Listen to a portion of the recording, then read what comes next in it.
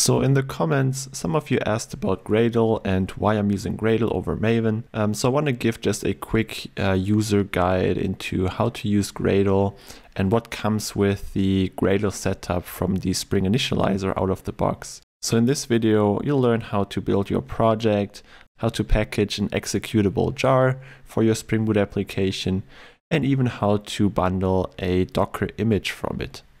But let's first talk about what Gradle itself actually is. So Gradle is a build automation tool that allows you to build your projects and automate any build tasks that you want. So you can build your projects pretty much out of the box with a Java plugin, for instance, for Java projects. You can also write your own custom Gradle tasks to automate pretty much anything you want. And also Gradle focuses a lot on performance optimization so that your builds, your tests and everything runs as fast as it can.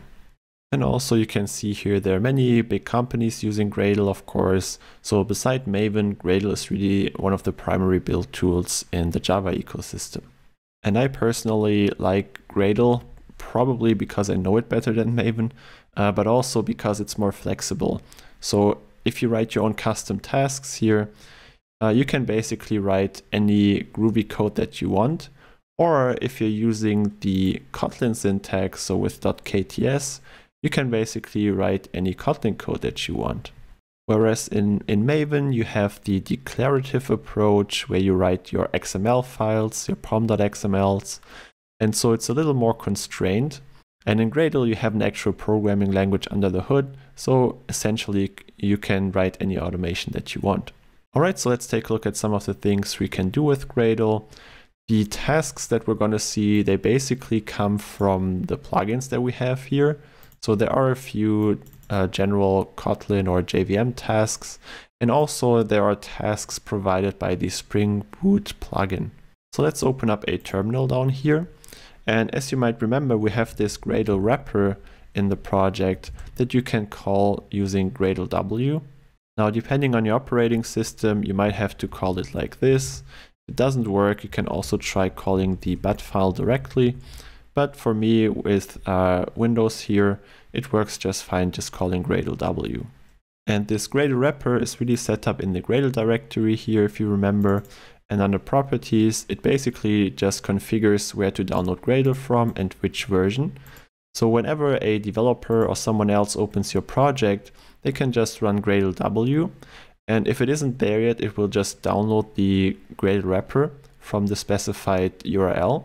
And so this way, anyone using your project doesn't have to have a local Gradle installation. In fact, I don't have Gradle installed locally right now. So if I try to do Gradle, let's say status, I don't actually have Gradle here, but I can still use the Gradle wrapper with this project. And also, the Gradle wrapper is versioned together with your project, so you can always decide which Gradle version you want to use for this project to build it. And so this way you know which Gradle version is used for your build, and that also makes it more reliable. So let's get started down here by running Gradle W tasks.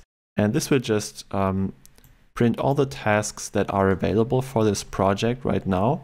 So you can see from the top here, it starts with boot run, which allows you to run your project as a Spring Boot application. We're also going to take a look at the clean tasks and the build task, so over here. And another interesting task here is boot jar. So this allows you to assemble your Spring Boot application into an executable jar. So we're also going to take a look at that. And then since Spring Boot version 2.3, you even have a task boot build image, which builds an OCI image, so a certain way to build a Docker image based on your Spring Boot application. So those are the ones we're going to take a look at. Of course, you can also go through the other tasks if you want to explore them. But for now, let's start off with the clean task. So if you have built your project before with Gradle, you should see a build folder here. And this is really where Gradle puts all the build files, so your compiled classes, any jars that it generated, and so on. So if I run here Gradle wrapper clean, that's just going to delete the build directory basically. So if I refresh now up here, sometimes it takes a second. Okay, there it's gone. And then the other way around, I can run Gradle W build, and that's going to compile the entire project. It's going to assemble all the sources, And it's also going to run by default the test that you have in your project. So you can see here it starts with compile Kotlin. Of course, after you perform a clean, it's going to take a few seconds. So one of the ways that Gradle improves this also is that once you've built the project before, it can run subsequent builds a lot faster. All right, so here the build actually fails. And I believe that's because we have some tests that don't pass anymore because we're using, or we changed something about the data source that we're using.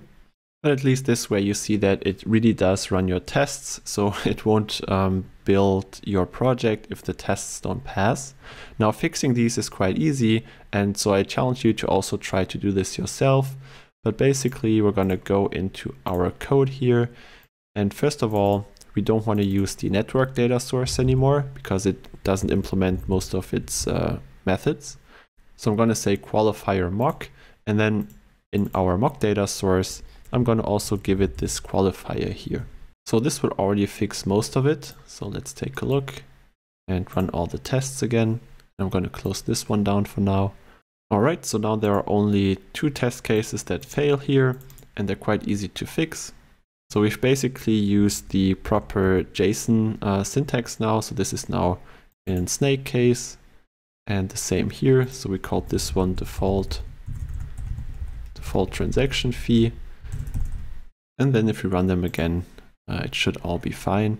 All right, there we go. All the tests pass again. So let's run Gradle build again. All right, nice. So now we have build successful.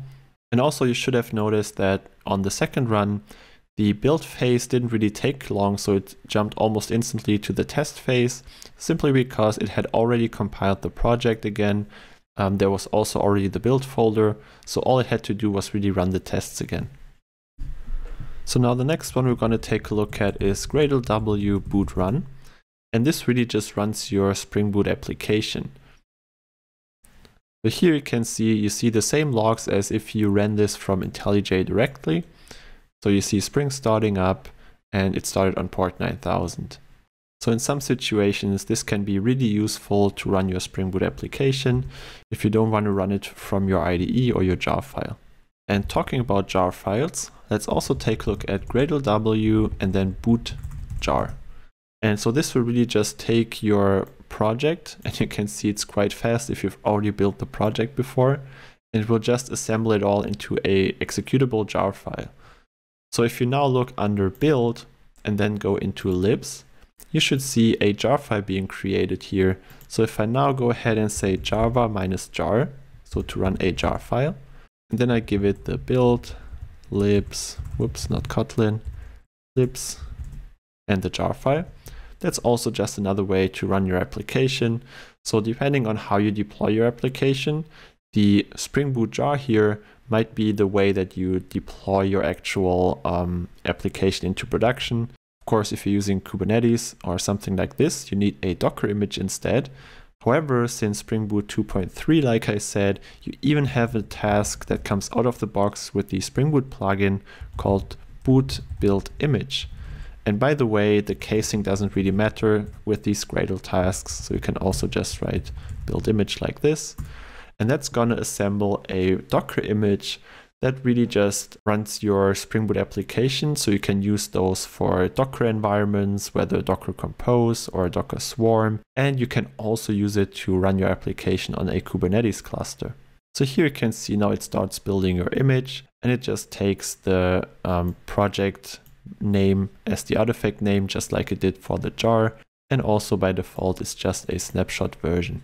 So by the way, notice that this will not work if you don't have Docker installed. So make sure you have Docker installed, and then it should be able to find your Docker daemon and build your Docker image. All right, so here you can see it used build packs. So this is why they also say it builds an OCI image. And it created quite a few different layers. So the way this Docker image is packaged follows many best practices. It also splits up the Spring Boot application itself into different layers, so that if you only change your application, only a very small layer changes. But I don't want to go into too much detail about this right now. That's a topic for a separate Docker tutorial or course. If you would be interested in such a course, let me know down below so that I know which kind of courses you would like to see in the future. Alright, but ultimately you should see successfully built image, and then it gives you the name of your image. So now taking this, you should be able to just say docker run and then give it the name of your image, and that tells Docker to just run it. So now there we go, we have at least 3 ways to run your application now. 4 actually. You can run it from your IDE, which is great for development, and you can also run it in debug mode. You can use Gradle w boot run in order to run it from your command line. You can build a jar and then use java -jar, or you can use a Docker image and then run it with Docker. Now, of course, if you want to bring your Spring Boot app into production, either depending on the environment it's going to run in, you're going to create a jar file that can be run on some VM or a Linux machine, or you're going to package a Docker image to run on something like a Kubernetes cluster.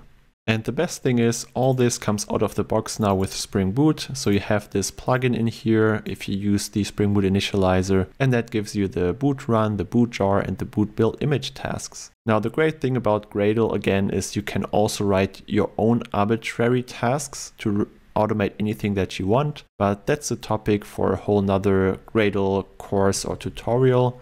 If you would be interested in such a course, also let me know down below so I know what to prioritize and which courses or tutorials you would like to see. Alright, but that's all for this one. I hope you liked it. If you did, please leave a like below, and then I will see you in the next one.